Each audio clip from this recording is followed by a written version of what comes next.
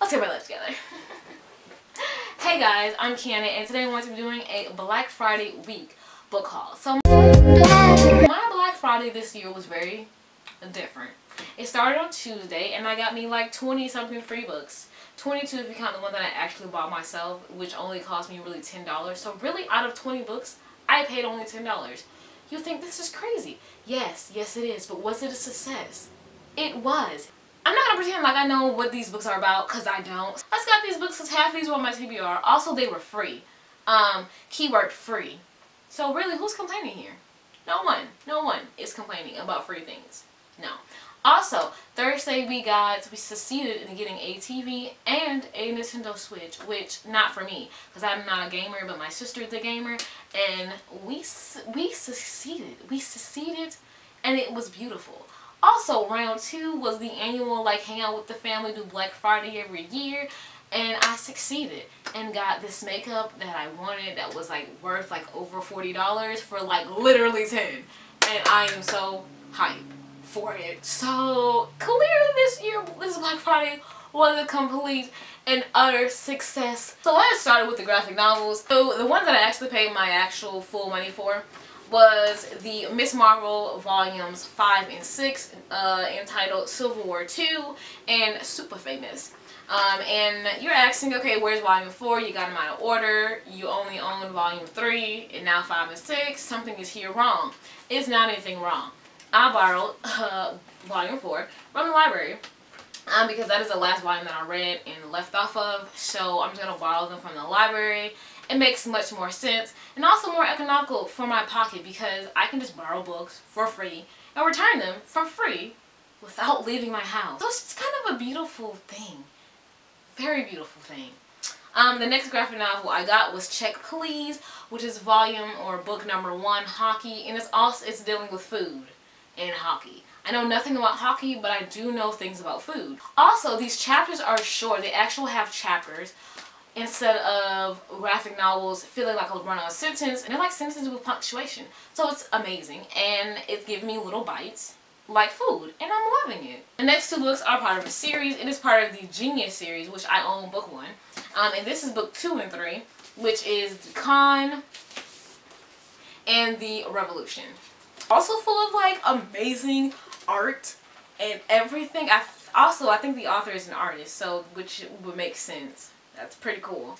The next book is The Way You Make Me Feel by Marie Gu. I enjoyed her last book, I Believe in a Thing Called Love, which was about K-dramas, and I'm a K-drama sucker and fan. I'm currently watching W and What Happened to Secretary Kim, and I am loving it. It's a complete diverse extremity from one extent from the other, because W is just like fantasy, kind of sort of fantasy, but not really. Time travel world, real world versus webtoon world, and characters jumping in and out. It's very crazy. And then this What Happened to Secretary Kim is like this very egotistical guy who the secretary has been working for 9 years, and she's tired of it and she wants to quit, but then he thinks, because his ego is so stinking big and she's been rubbing it for 9 years, that, oh, you know, you must want to marry me, or what? Why would you ever so want to quit your job? And I'm like, dude, your ego is so big it cannot fit in a room. But it's hilarious somehow, and also with a hint of mystery that I'm really enjoying. It's kind of awesome. So yeah, let me know if you guys watch down below K-dramas, what you're currently watching, because I need some more recommendations. I'm not going to ask for anime recommendations because I'm not an avid anime watcher, because apparently according to my sister, I don't watch the anime that I actually recommended to her. So I'm not even gonna, I have nothing to rebuttal for myself for that. So yeah, no. Nope. And the next 2 books is from Marissa Meyer, who you guys know I love, and I have a whole section of. So, you know. Here's another graphic novel, which is volume 2 of Going Rogue of Wires and Nerve. I love the first one. I'm a sucker for Aiko and her sass, so it's really not a surprise. Also, there is this thick, she's real thick, Renegades by Marissa Meyer. It's like Lunar Chronicles thick, and I'm a little, just a little, put off, but you know, it seems to be really good. It was super hyped. You guys know how I feel about hype books, but she's a little thick, so you know. We'll see how soon I will get to this book.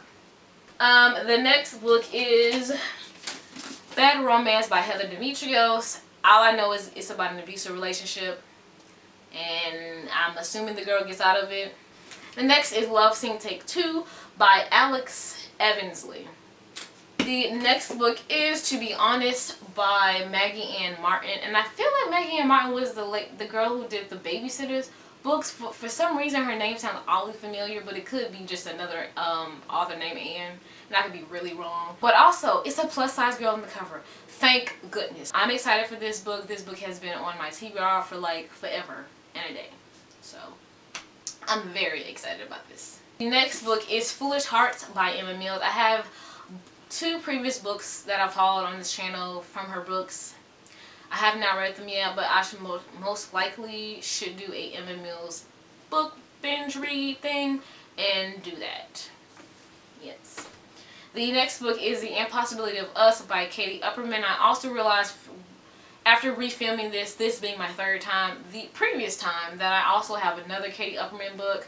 I haven't read either of those, but that's okay. This next book reminds me of The Bachelor/Bachelorette. I don't watch that show. Does that not make the person who is the Bachelor/Bachelorette, their ego super big because they have like 12, 13 women/men coming after them for their heart? Like, really, only one of you will win. So really, why? But really, what did you think was going to happen in the first place? Questions we all want to know the answers to. Anyway, it is The Boyfriend Bracket by Kate Evan Jalista. And she wrote the Stove Cove trilogy. I only own book like 1. Wait, no, I own 2 of these books out of 3. Crazy. 2 out of 3 of these books, which is kind of cool. Haven't read either of those books of the trilogy, but this just reminds me of that show. So we'll see if she thinks this character will actually think it works out, just like The Bachelor and Bachelorette. Because the next books are Not the Girls You're Looking For by Amina May Safi. The next one is this is a book that I'm actually 63 pages into, which is Suitors and Sabotage by Cindy Anstey, and she is also the author of Love, Lies, and Spies, which I hadn't started, but I started this one, so I'm glad I'm going to give myself a cookie, because that was, took a while, but finally got to it. I actually started this on ebook, and then when I got the physical copy, I just found the page I left off on, and boom, there we go. The next one is Don't Forget Me by Victoria Stevens. I have no idea what this book is about. In Search of Us by Ava Delaria. So the last book is How to Breathe Underwater by Vicky Skinner. I'm going to assume this is about something dealing with water, a water-related sport. I hope you guys enjoyed this. It's actually supposed to be Black Friday book haul.